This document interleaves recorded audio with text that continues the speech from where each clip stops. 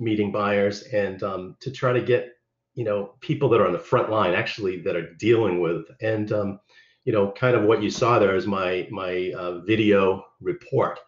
And that is, at least as of what, 3 weeks ago, people were still going through and still positive, a lot more precautions and everything.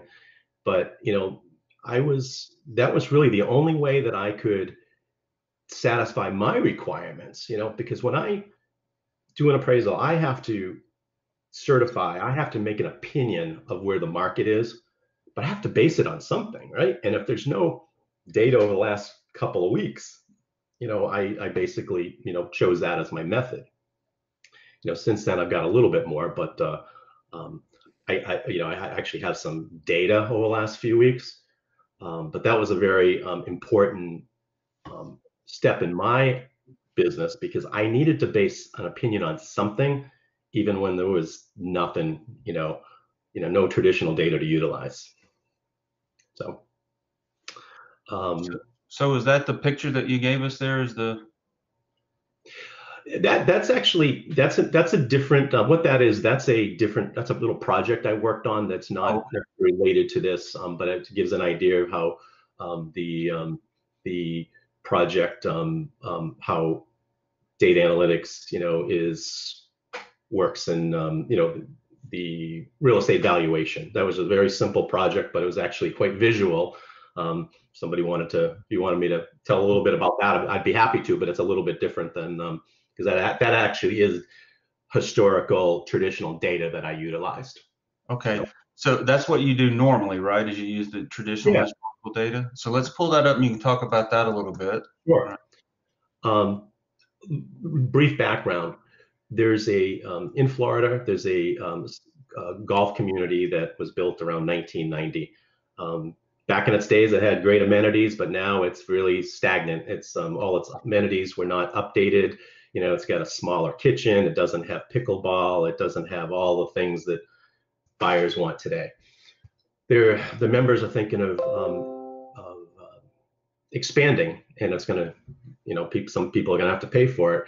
So the committee asked me if there was any evidence that prices would go up if this looks like a lot of people coming in. So I looked at it, and my methodology was, there was a competing complex about 2 miles away. In other words, buyers look at my property, which is Kelly Greens, and Lexington. But Lexington in 2015, what they did was they actually upgraded. They did all the improvements that the project that hired me to do didn't do, or proposing. So what I did was I looked at, in each development, there's all kinds of different size homes and models home, but I tried to pick the models or the condos that were most similar in size, but in two different complexes. So what I did was I tracked all sales, and in 2015, Lexington, which is the competing complex, already sold for a bit more. It was a little bit newer, about 5 or 6 years newer, but you can see it's relatively it's not a huge price difference, about $13,000. But after they put the amenities in, the prices went up. Meanwhile, my clients' information, my sales and my clients' development didn't have those. Oh, my bad. Hit the wrong button.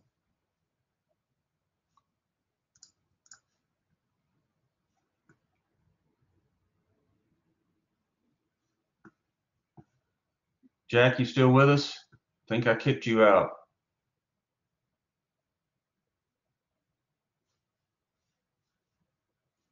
He'll be back in a minute. He'll figure it out. Sorry about that, guys. It looks like he's still on. He's just muted. He just has to click the unmute. I'm trying. My bad. Okay. I accidentally disabled your camera and microphone. My bad. What was I that bad? No, sir. No, sir. I clicked the wrong button trying to get that image to Miguel. That was my bad. So so what I did was I plotted I used the data, and I analyzed the data to determine the trajectory of the two different complexes after a particular event. And basically, you look at it, the dark blue or the black or whatever the color is represents the competing Lexington. The red going down is the complex that hasn't completed any of the amenities. And that's raw data. And while the data is dispersed a little bit more than I would prefer, there we go. While the data is dispersed a little bit more than ideal, it's obvious to somebody there's a difference. The other thing I want to comment on this is that when conveying the data, this is a very simple graph, right? It's actually not a very impressive graph. But here's the thing. The audience on this, it was a bunch of 60 to 80-year-olds, okay? I created a very, very simple graph that just showed straight line regression, very visual, very simple, not fancy, because that was my audience, So let's talk about that for just a moment, right? You said that you created a very simple visualization because of who your audience is. And so that's something that I've always stressed with my students is you have to know who your audience is. You don't want to you want to give plenty of information without overstimulating, because the moment folks have too much information, they just shut down and they stop listening to you, right? This one's quite easy to understand. You can say, okay, competing properties going up, your property's going down, right? Yeah. And a little numeric summary at the bottom, very simple. 2015, you were here, they were there. 2019, you went down to 137, they went down to 194. Percentage down, percentage up, done. And so somebody can look at that graph, like you can all look at that graph and say, hey, where would you rather buy, right? You'd rather buy or invest in the one that's in the right direction than the one that's Yep. So if you bought in 2015 and you bought in Lexington, you did good, right? Exactly. Yeah. And whenever I tell a story, whenever I hear a story, I like to hear the ending. The people from the Red Association there, they voted it down. So it'd be a couple of years. So they still decided not to go forward with it, but that's their problem. So they're not going to put any of the amenities or anything like that in? No, they got a majority. They needed a 2/3 vote because of the expenditure size. I mean, this is a multi-million-dollar project, and it would have been assessed the owners, and there was a majority, but not a super majority. So, well, they're probably looking at it like, look, I'm 65 years old. It's going to take you 5 years to do this. I might not even see the end of it. Sure. Part of the argument. Yeah, absolutely. So yeah. Whereas someone that's our age, we'd look at this and say, I still have a good 20 to 25 years of investment to look at. Or some of the students here, they'd say, if I'm going to invest in this, or I inherit it from grandma and grandpa, I'm going to want to put more money into this, right? That's right. And get something out of it. So absolutely. So, but so that's using that's a kind of a macro or just a regression approach to looking at it. Each one of those dots, some of them are higher or lower on each of the different sets, and those are variations. The ones the red dots that are higher probably were in better condition. The ones that are lower were the ones that are in poor condition. But overall, the median, told a pretty compelling story. And one theory that I have, and it's kind of a elasticity demand issue, and that is I think this project is going to have even more problems going through, because in good times, in normal times, and in good real estate times, the difference between properties that have a particular deficiency and ones who do not, it's always going to be there. But when the market turns and there's less demand, that gap tends to widen. So I actually think that going forward, if the economy struggles by a COVID or whatever is the cause, that I think that there's going to be an even wider discrepancy in the prices of this complex. But who knows? Time will tell. Gotcha. Gotcha. So before we move forward, class, do y'all have any questions for Mr. Lavoie on this? Okay.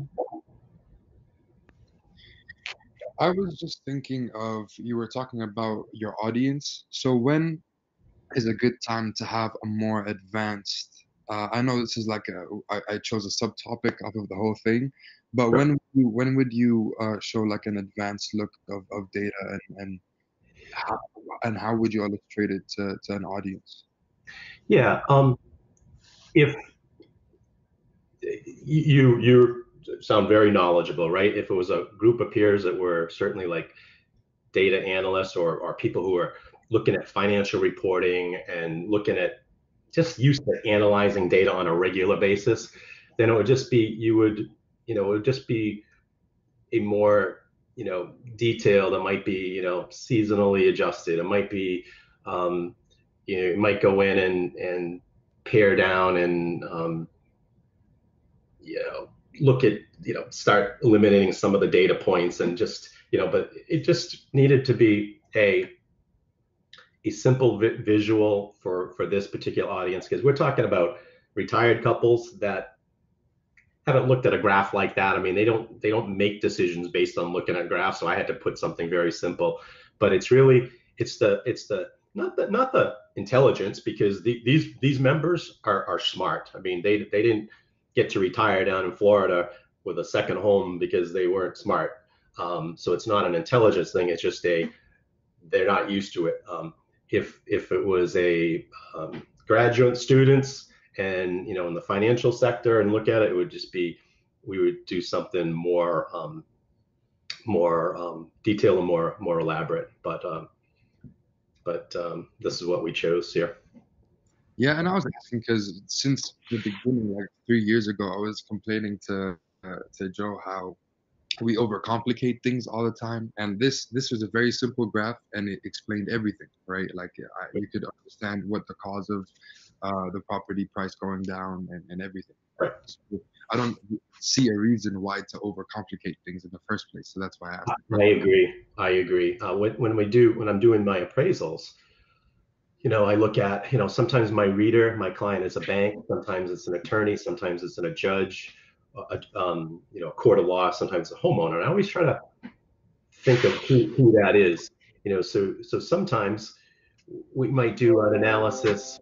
Let's say I got a property that's has a water view and a property that doesn't have a water view, and I have to account for the difference.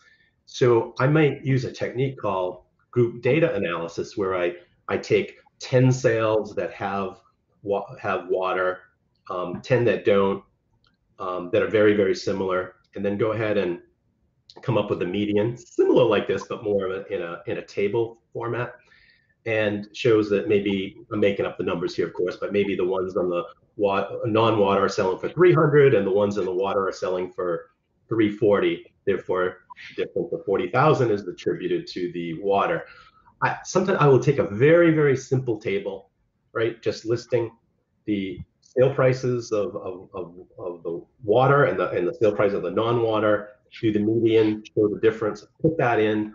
So when I'm explaining that, okay, on this particular sale, sold for 300,000, but it did not have a water view. Therefore, I adjusted it by $40,000, and here's why. And I show them, and then say, yeah, that makes sense. It may be right, it may be wrong, but it's supported, and it's conveyed in a simple manner. And that's what I do in all my reports. So kind of another example.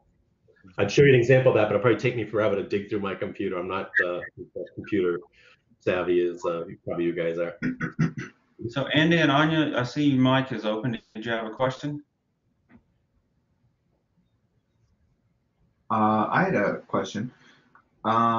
Based upon the disparity as you've shown us, and it'll probably grow due to COVID, what is sort of the future regarding neighborhoods and wanting to allow home buying and selling?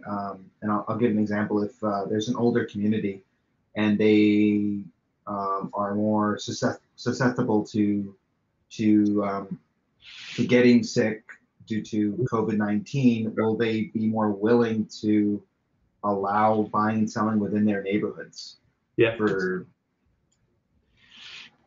Yeah, no, absolutely. I mean, right now, since that video, most states, I can tell you, I'm familiar with two states intimately, and that is Florida and New Hampshire.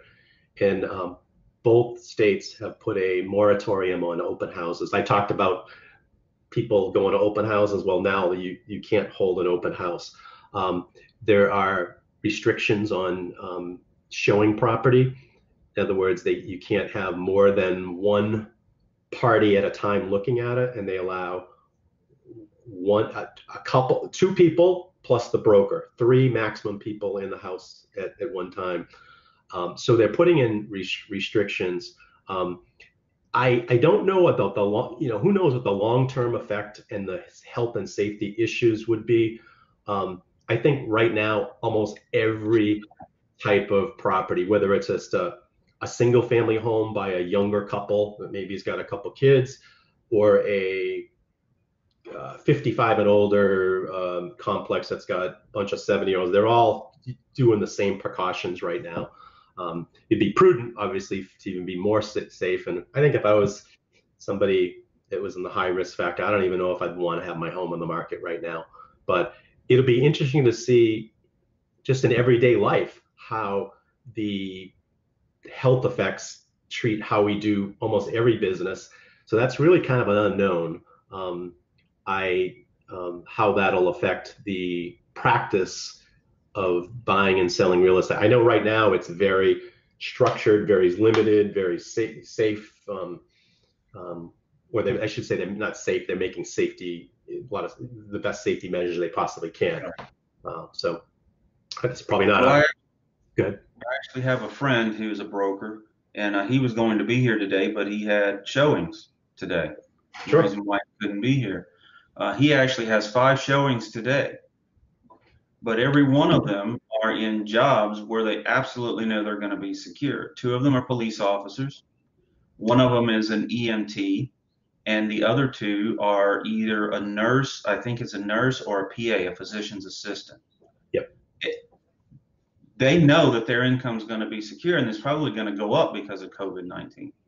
So they're looking at this as an opportunity to go and find a bargain price on a house, because they feel that if nobody else is buying, they can bid the price down.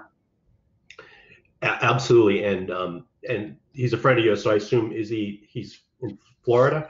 Yes. Yeah. In Florida, if I did a video in Florida, it's totally different than up in New Hampshire. I mean, prior to this, you go and you have a listing, you put it on the market, and you literally have 20 people looking at it the first day, and you have multiple offers. It's just crazy.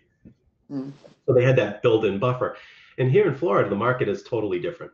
It hasn't gone down over the last year or 2, but it's had modest pockets of price appreciation or rising prices. So it's more susceptible to a turn. And I agree. In Florida, I'm still kind of putting my grasp on it, or my hands on it here, but it looks like the demand has really softened. And even, you're right, he's got 5 people looking at it, but he might have had 20 buyers prior.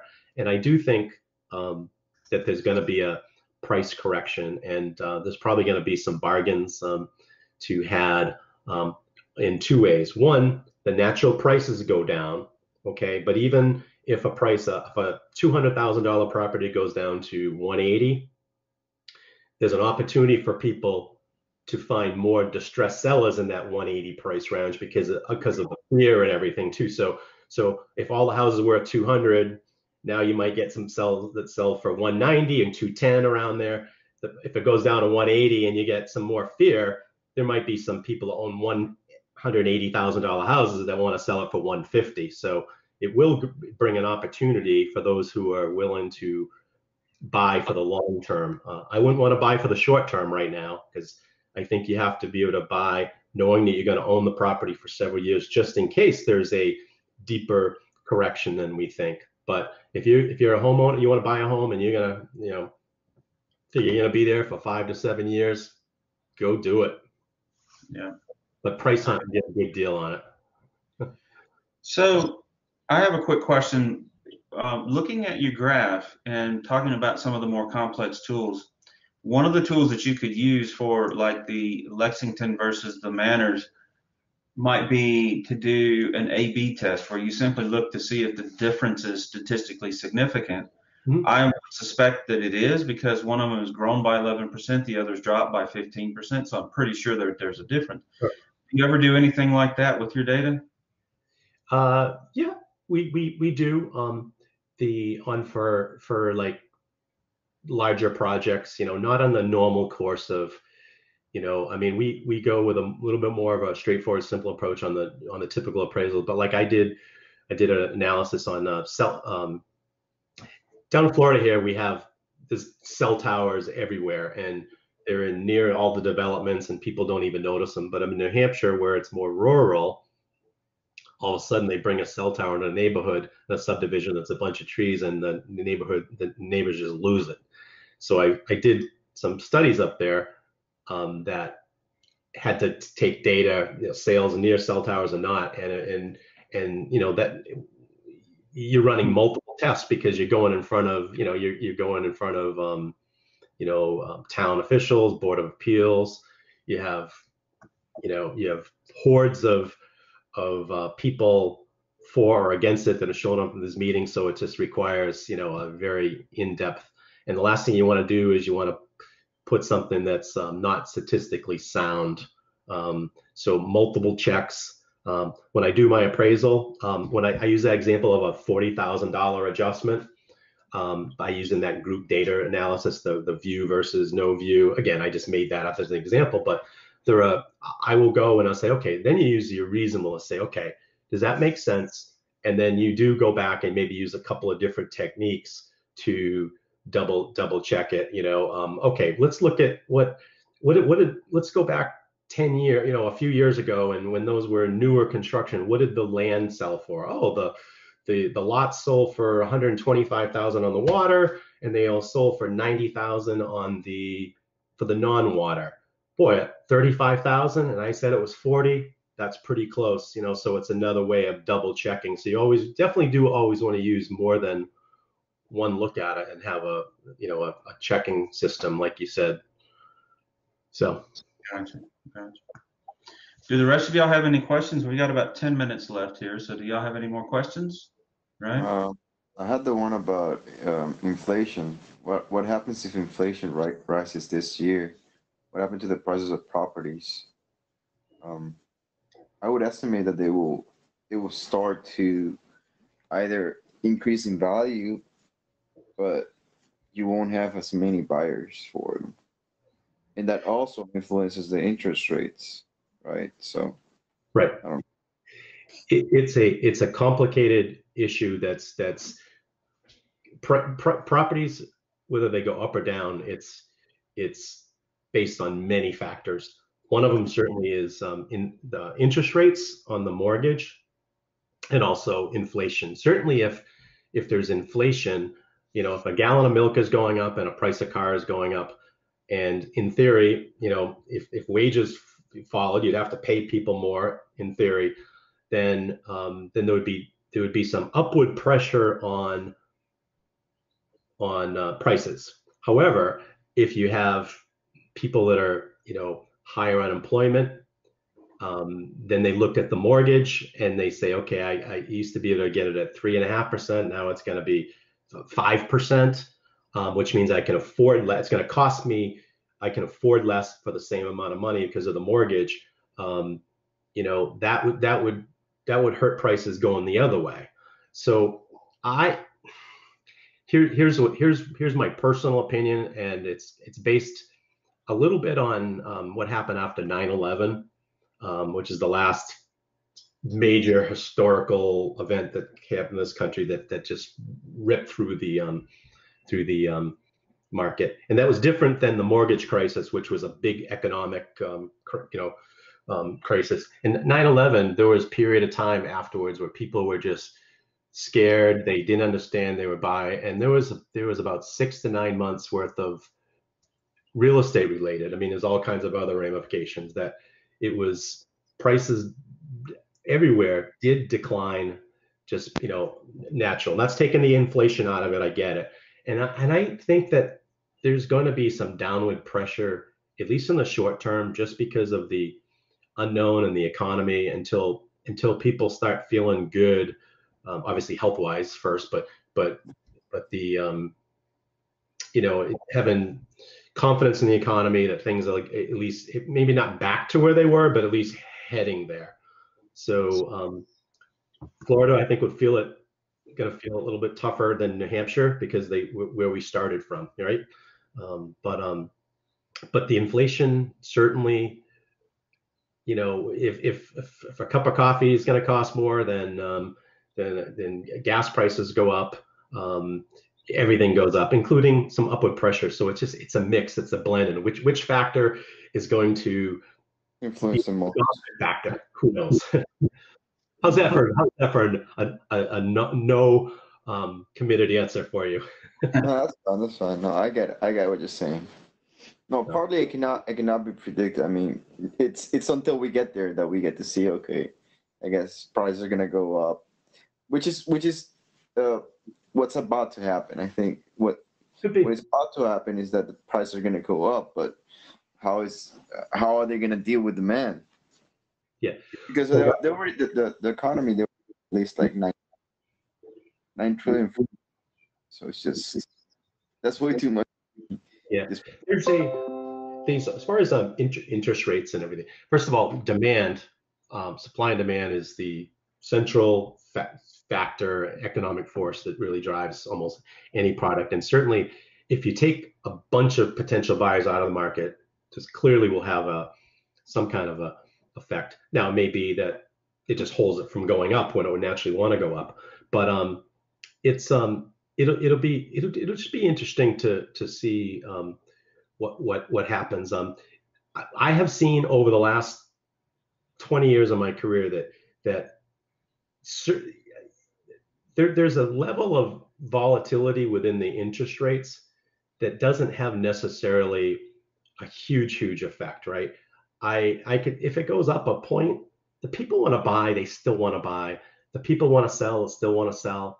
Maybe even 1.5 interest rate points. But if we're talking about a major, going from 3.5 to 5.5%, that would give a lot less affordability. In other words, if you can afford $2,000 a month for a house, okay, and just making up numbers here again. And before you could buy a $300,000 house, and now that $2,000 only allows you to qualify for $260,000. That's downward pressure. But we'll see how things work out, and hopefully we can get everybody healthy, first of all, physically healthy, and then we get the economy healthy again, because it's going to be very interesting over the next 6 to 12 months, which kind of brings me back to the premise of this class, right, Professor, is that I am going to, every few weeks, I want to just kind of keep in touch with the brokers and buyers, and I'm even sending out I'm thinking about sending a survey to people who bought. Hey, did you factor in in your decision, almost like a survey at the end, and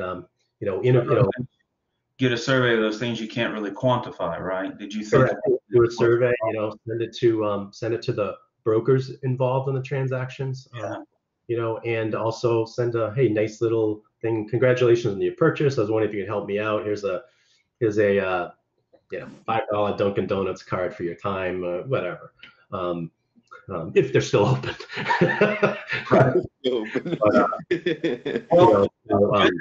Good news here in Florida, or at least in South Florida here in Palm Beach County, there's a donut shop called Jupiter Donuts. They are phenomenal, right? They just opened 3 new shops, and they're doing full menu takeout. So as soon as we're done, I might have to eat further and get some donuts. Yeah, no, that's good.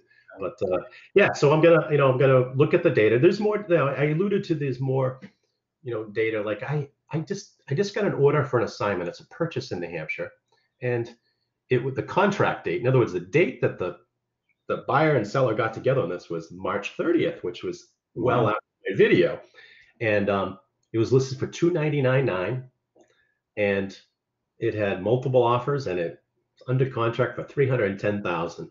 And So that's just one transaction, so it doesn't mean anything, but it just, what I need to do is, in a week or two, is take a look at the first month of data that's happened since things kind of got a little messy. And that'll be interesting. And then I'm going to follow up. I'm going to follow up with the brokers, the same pool, and invite some other people, and just try to get a survey going on that we can send out automatically to every sale in a particular market. Say, hey, for the broker, it'll probably be what's that online survey thing that's Monkey or Monkey. There you go. Survey something sweet and easy. Follow up and see if we can gather some actual data from there. So in the remaining few minutes we have, if you could just talk about, like, if someone wants to, they're like, man, this sounds really cool. I like what you do. How would someone get started in doing that? Like, what would be an entry-level job, and how would they get started doing that? In real estate appraisal or Yes. Yeah, okay. Sure, good question. So there's a few things. First of all, you'd have to find a person or a company that would take you on as an apprentice. It's a field that's licensed. In order to get your license, you have to take a fair amount of classes over. I don't know the exact. I want to say like 120 hours of classes, which is nothing compared to you guys that are in school right now. So there's also an apprenticeship program where you have to work underneath an appraiser for 2 to 3 years, and in order to get your license. During that time, you can still do appraisals, but the person that you're working with has to either often inspect the property with you, or at least review your work, and there's some protocol for that. A natural progression into the business is to go work for a real estate appraisal company to do some assisting in an appraisal. For instance, I've thought about, and I'm looking to add potentially somebody that can help input the appraisal. In other words, you work at a desk, probably most likely from home, and you do a lot of the work, necessarily not going out on the properties. You learn, a little bit about the appraisal process and everything, learn our software, learn the data sources. And then if that person says, hey, something, this was cool, but I really like to be an appraiser, now you have that knowledge and to work forward. So I have brought people in both ways. Selfishly, I've always said, okay, I'd like to hire someone who'll just stay in their position as an assistant, but the human being and the wishing people well part says, hey, when they decide that they want to kind of graduate from that, for lack of a better word, I try to get them in a training program so that they can do appraisals. So classwork, 2 to 3 years worth of field work, doing appraisals, and a close relationship with somebody who has to be your state recognized supervisor appraiser. So Gotcha. Okay. But at the end of it, it's actually quite rewarding as long as you can. Absolutely. All right. Do we have any last questions for Mr. Lavoie before we call it a day? I'm good.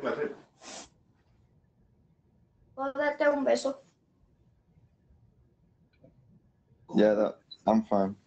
Okay. Anything else? Yeah, that's me. All right. So we're good. Good. All right. Thank you.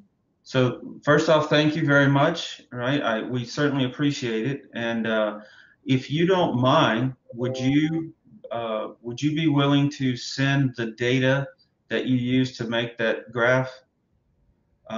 What I would like to do is have the students do some deeper testing on it to see if Sure. the results Sure. are statistically significant. Of course, there won't be anything disclosed. It's your private data, so we're not going to share Okay. it. I would just like to be able to Yeah, share it's Excel spreadsheet. Excuse me, Excel spreadsheet.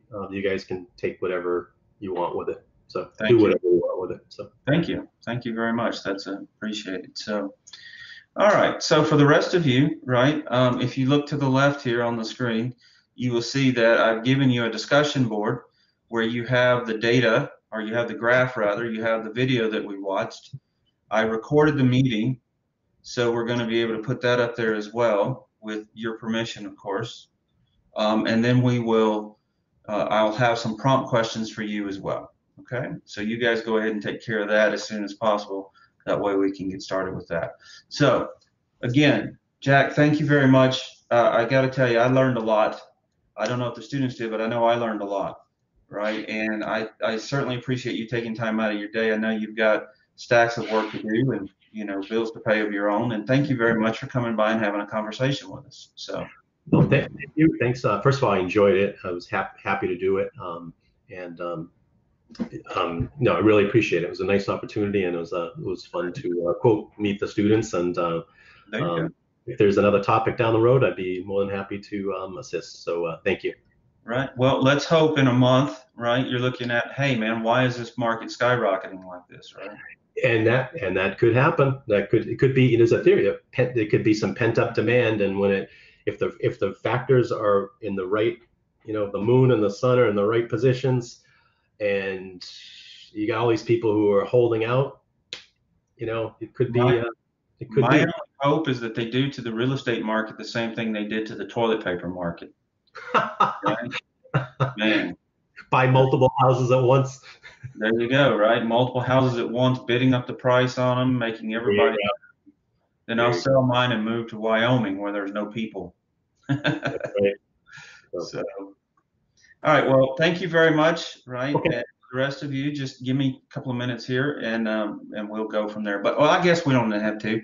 Again, there's just a discussion board there, and you guys go over, find that under discussions. Right. So you got home discussions, and just tell me if you don't have to go into any depth here, but I am assigning points to it, or otherwise you won't do it. Right. So go ahead and go over to the discussion board and tell me what you think. Right, and if there's any questions I don't know the answer to, I'll be more than glad to ask Jack, and he'll tell me what the answer is. All right. So thank you all. Thank you, Jack, again. All right. Thank you. Take care. All right. You guys have a great day. Thank you.